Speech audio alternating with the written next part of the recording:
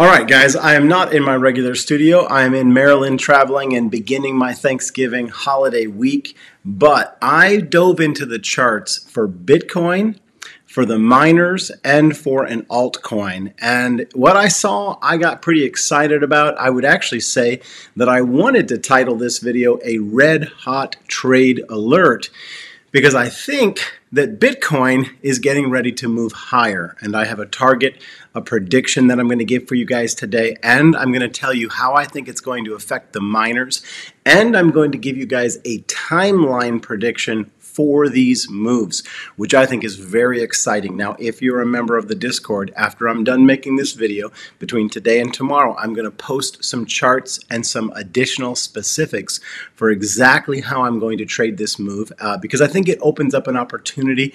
Now, there always, whenever I set up a trade alert like today, I'm going to let you guys know that there are still things I'm going to be watching for to confirm what I believe I see that the charts are telling me that Bitcoin's going to do, and what the miners are going to do, and what the altcoin that I'm watching is going to do. But I can tell you that if it does what I think the charts are telling me it's going to do, there's a huge opportunity here. This is the Stocks with Josh show. This is Thanksgiving week ahead of us. I hope that it's going to be a restful week. I am going to continue to stay connected. I'm going to be connected to these markets, and I will be sharing with you guys what I'm doing, and I will be answering questions in the comments and the Discord. I just want to thank you guys in advance for all the likes. I want to thank you for all the love. Hit subscribe if you need help trading these markets. If you've made mistakes on trading Bitcoin, if you were one of the guys that was going short right before this thing exploded higher and you need help trading Bitcoin, guys, we called the move up on Bitcoin. When it was down at 25, I pointed out some very important technicals, that it had achieved a very slight higher low when it had come down and tested the support box that it was in. And that's how I knew that it was at least going back to the middle of the range. And of course, since then, it's exploded higher. We know that Bitcoin is still up. Out of all of, if you were to compare Bitcoin to the Magnificent Seven, it's still one of the very best performers. It's still up over 100% this year. And here's what's amazing about that. It's up 100% so far this year, and this is considered the accumulation zone. This is not even the markup zone. So ahead of us in 2024, when the Bitcoin halving event occurs in April, that's actually when this thing is set to explode and go higher. When this thing was 15.5, when it got back up to 20, I told everybody months and months and months ago, I said that was the technical bottom. But we don't care what happened in the past. We want to know what is happening with Bitcoin ahead of us, and I'm just going to give you guys a sneak peek. If we can, for a couple more days, stay above this 36,000 level, technically, it really appears to me like Bitcoin's going to shoot up to 41K. Now, from my point of view, that's going to be the top of this move. And it's going to be actually very characteristic to some previous moves where Bitcoin went up after it formed a box of consolidation. It had not gone up the 80 to 100% that I expected it to. Now, with this move, we will have gone up the right percentage amount. And so, guys, here's what we're watching for. Number one, we need to see that it holds above 36K. If it continues to hold above 36K, then this thing is taking off. Now, don't be surprised if we have a intraday fake out move to wipe out some liquidity beneath people that have begun to go long too soon, wipe them out, and then begin to move up from there. So I'm also going to be telling you that the other confirmation that we're going to be watching for Bitcoin, ultimately, this month and in the month of December, is a rejection candle on a larger time frame. We don't have that. That's a second confirmation to me that we're not done going up yet. And so my prediction for Bitcoin right now is if we don't get a rejection candle and we stay above 36,000 going into this week, that we are going to hit 41K. Now, ultimately, the timeline that I think it's going to then move down, and this is just as important as understanding the prediction that we're going to hit 41K. After we hit 41K, I believe that we're going to have 120 days of a slow bleed off that could potentially bring us all the way back to critical support between 30 and 31,000. And so in the next 30 days, I'm predicting a move to 41K, and I'm going to get into how that's going to affect the miners here in just a minute. But then after that move occurs, I'm then predicting a 120-day bleed off in Bitcoin to bring it all the way back to support right around 30 to 31K. That's our first prediction for the day.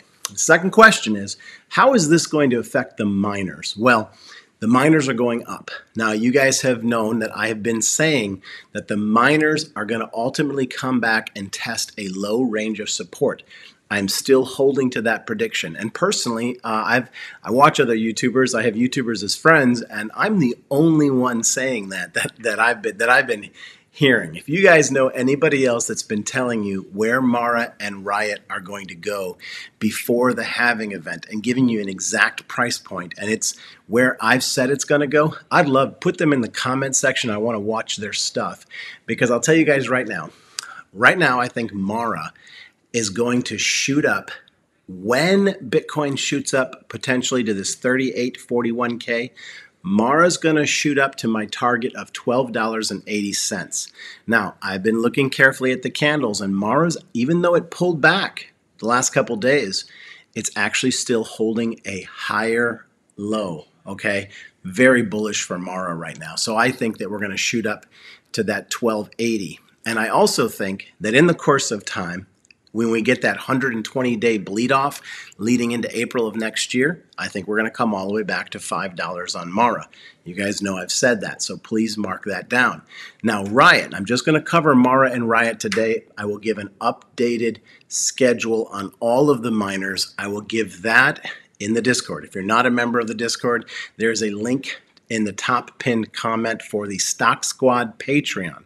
That's where four stock guys, myself, Stockmo, Keenan Grace, and Stock Up with Larry Jones are providing trade alerts and technicals and answering questions every day. I think it's an amazing group. Come over there and check it out. But I will give an update on CleanSpark, Cypher, and all the other miners, Hut 8 and Hive over there. But let me cover Riot for you guys, because these are the big boys. Now, I know that you guys trade all of them, but these are the two big boys that I tend to focus on. I wanted you guys to have the numbers on Riot.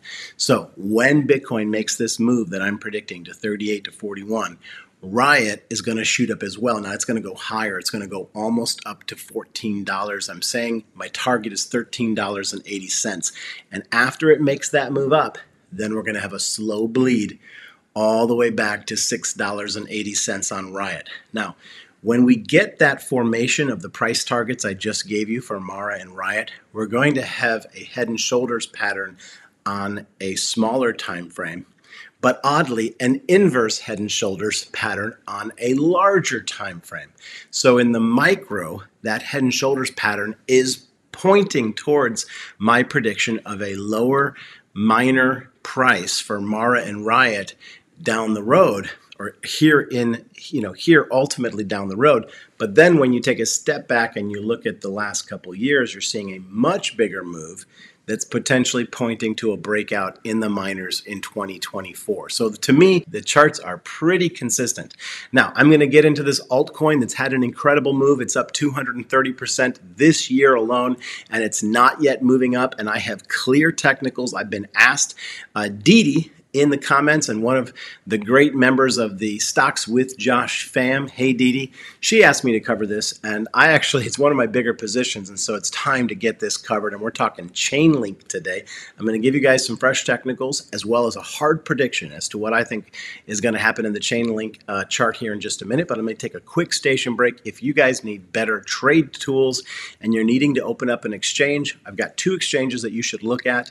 They're zero cost to trade platforms. One is Moomoo and the other one is Webull, and right now they're both having a great stock offer deal, which means that if you open the account and you fund it, they're going to give you free stock to start your trading journey with, and so you get to put a little bit of money in, and they're going to put some money in your account as well. I want you guys to check out those links and see those offers for yourself. Moomoo is available in Australia, the US, and Canada, and Webull is available in the US and the UK, and there's a link in the top pinned comment for both of those. Okay, let's find out what's happening in Chainlink. Now, I did a video last year I pointed out that Chainlink was one of my top cryptos. It was in my top 3, and it was in my top 10. And I specifically said that it is one of the core altcoins that's needed to really make the crypto market work in 2024 and 2025. It's the oracle of cryptos. It's actually the backbone that allows these to connect. And they just launched a new software called CCIP. It stands for Cross-Chain Interoperability Protocols, and that's what the future of cryptos is all about. They need to communicate with each other. They're going to coexist, hundreds and thousands, and there needs to be a mutual language in which they communicate. And Chainlink is that backbone, oracle, backbone interoperability crypto that's going to bring a lot of communication together, specifically for the banking institution, is doing a hard adoption right now of Chainlink. And that's why this thing has exploded up 236. Now, when it was under $5, I almost came out. Now, I can't give financial advice, but I couldn't have made it more clear that it was worth accumulating this coin. I feel like, in a way, I almost begged you guys to buy a little Chainlink. And right now it's up 236%, and that's not the end of the run. But I'm going to break down exactly where I think it's going to go. I'm going to be giving you guys a hard prediction for Chainlink, and we're going to see if it plays out. We're going to see if Josh's Stocks with Josh predictions hold up over time. All right, let's just take a look at the chart. This thing had an all-time high of $53, and then it came all the way down to $5, and it lived at the $5 consolidation or accumulation zone for months and months and months, and in recent days it's gone up all the way 236%. But basically, the question is this month, how this month ends is super important. Now, I actually believe, guys, that this thing still has room up. A lot of people are selling their Chainlink, and they're happy to cash out a massive 200% gain. But I actually think that after Bitcoin moves up and then it begins to come off, we're going to see the altcoins have another pump up, and I think we're going to see Chainlink hit as high as $18. Now, the ceiling on this move is probably $20. I do not see it going past $20, but I do believe that we're going to push back up into that $16, $18 price. And after we have that final pump up to 18 is really my critical number that I'm going to be watching for.